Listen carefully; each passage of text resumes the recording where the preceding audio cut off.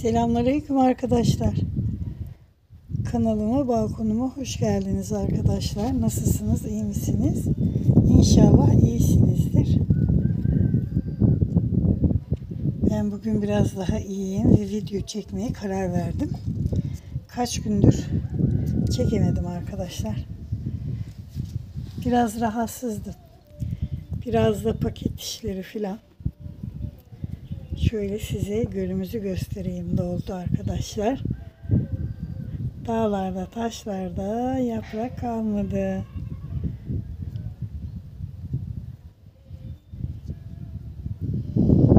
Müziği de alıyor mu telefon bilemiyorum. İnşaat ustaları müzik çalıyor arkadaşlar. Bakın size ne göstereyim. Bunlar bana Lütfiye Hanımcığımın yolladığı çiçeklerden arkadaşlar.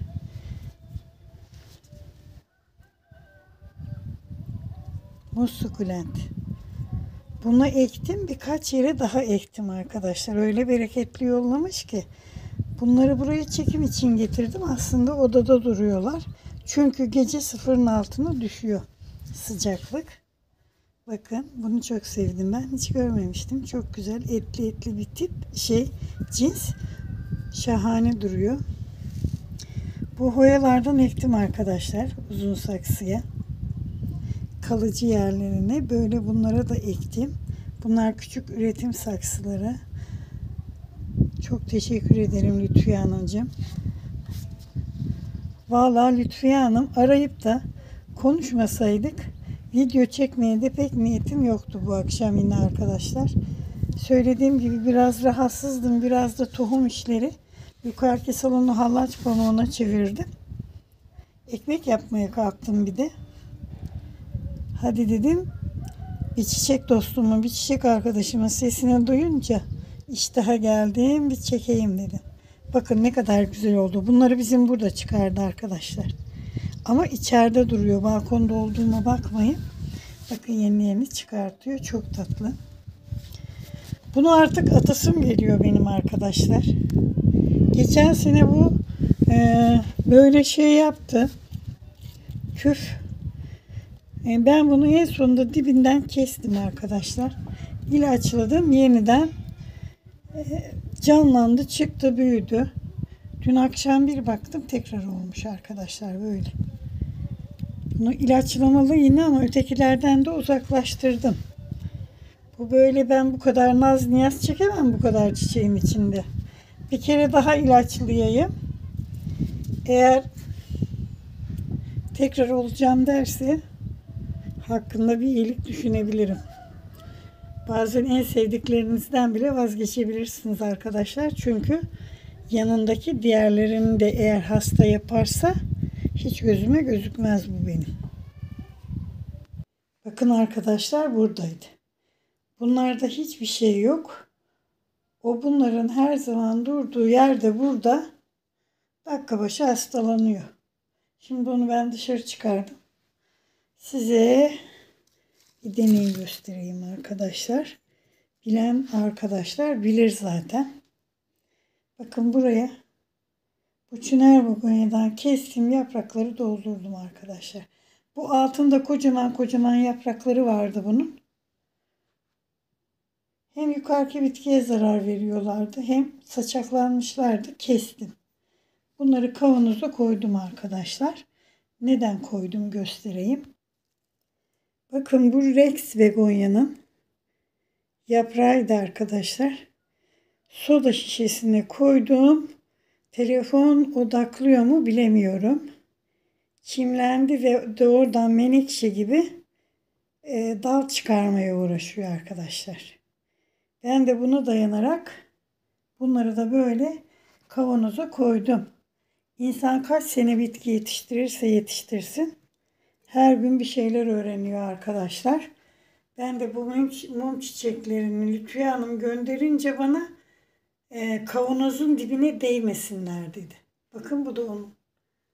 Kavanozun dibine değmesinler, köklenmeleri daha kolay olur dedi. Havada kalsınlar dedi. Ben de aynı şey bunlar için de geçerli olur deyip bunları böyle yukarıda koydum arkadaşlar. Kendisine de teşekkür ediyorum. Hepimiz birbirimizden bir şeyler öğreniyoruz arkadaşlar. Öğrenmenin ne yaşı var, ne zamanı var, ne sınırı var. Şimdi size benim hallaç pamuğuna dönen masamın üstünü göstereyim arkadaşlar. En son paketlediğim, bakın şöyle bir dakika. Bu gösterdiğim Hüsnü Yusuf tohumları Haseki küpesi tohumları arkadaşlar. Şu şekle getiriyorum onları. Yazıp şöyle zarf gibi yapıyorum. Şöyle poşetlere koyuyorum. Şeyleri de ne onun adı? Sinamikileri de peçetelere sardım. Daha 5'er çeşit koyabildim arkadaşlar. Poşetler dolacak. Hiç isim yazmadan zarflı nasıl anlatayım? Her poşetlediğim tohumu hiçbirinizin ismi yazmayan buzdolabı poşetlerine koyuyorum arkadaşlar. Haksızlık olmasın, kime gittiğini bilmeyeyim diye. Buzdolabı poşetlerine koyuyorum. Hepsi gramı gramına, milimi milimine eşit. En son adreslerini, isimlerini içlerine koyup kargoya öyle götüreceğim. Kaç gündür onlarla uğraşıyorum. Hiç kolay bir iş değil. Ama bahçeleriniz bahardan önce renk renk olsun istiyorum arkadaşlar.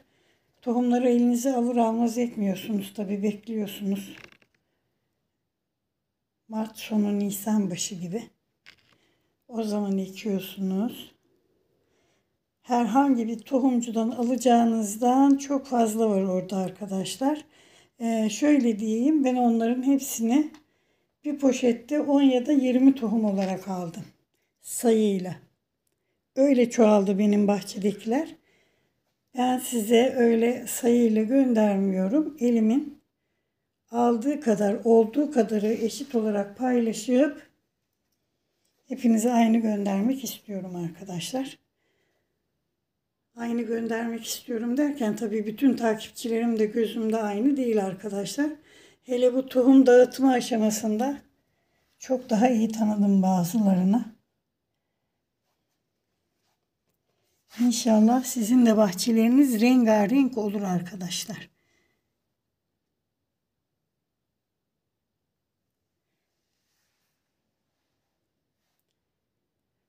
Vallahi yorum yazamıyorum. Okuma yazma bilmiyorum. Deyip de tohum isteyip çiçek satışı olan arkadaşlara bile rastladım arkadaşlar. Bu YouTube bana çok şey öğretti. Bu yaşa geldik, hala öğreneceğimiz çok şey var hayatta.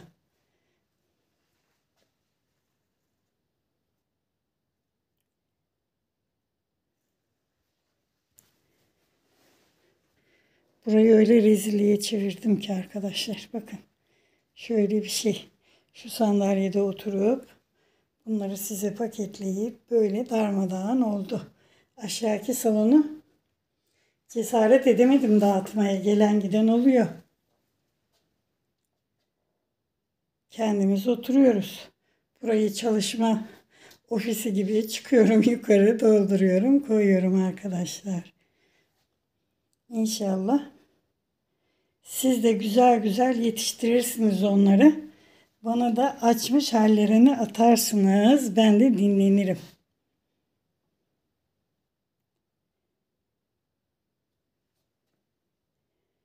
Böyle kısa bir video olsun arkadaşlar. Zaten çekmeye niyetim yoktu. Arkadaşlarla konuşunca gaza geldim, çektim. İzlediğiniz için, yorumlarınız için, beğenileriniz için, desteğiniz için hepinize sonsuz teşekkür ediyorum arkadaşlar. İnşallah çiçek arkadaşlığımız böyle devam eder. Tohum dağıtma kampanyası da sona ermiştir arkadaşlar. Gerekli limit doldu. Şimdiden sonra tohum isteğiyle mesaj atmayın arkadaşlar. Artık yok. Yani yok derken bazı tohumlarımdan tabii ki elimde çok var ama benim paketlemeye de gücüm yok. Öbürkülere 10-15 tane yollarken 10-15 çeşit gönderirken hani kalanlardan da uğraşmak istemiyorum arkadaşlar. Söylemem gereken şey bu. Yeteri kadar talep aldım. Benim karşılayabileceğim kadar. İnşallah artık bir dahaki seneye arkadaşlar. Kalanlar da sabırlı olacak. Bu kadar. Hepinizi seviyorum. Çiçek dostlarım, çiçek arkadaşlarım. Kandır Ahmet Hacılar Köyü'nden, bizim salondan. Hepinize selamlar, sevgiler. Hoşça kalın. Yeni videolarda görüşmek, buluşmak dileğiyle.